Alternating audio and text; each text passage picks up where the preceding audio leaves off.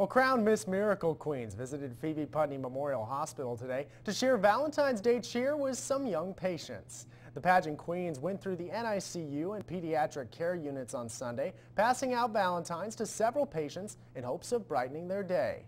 Officials with the event say that holidays can be the most difficult time to be in the hospital, and it's more important than ever to get out and show these kids that they're loved throughout the community.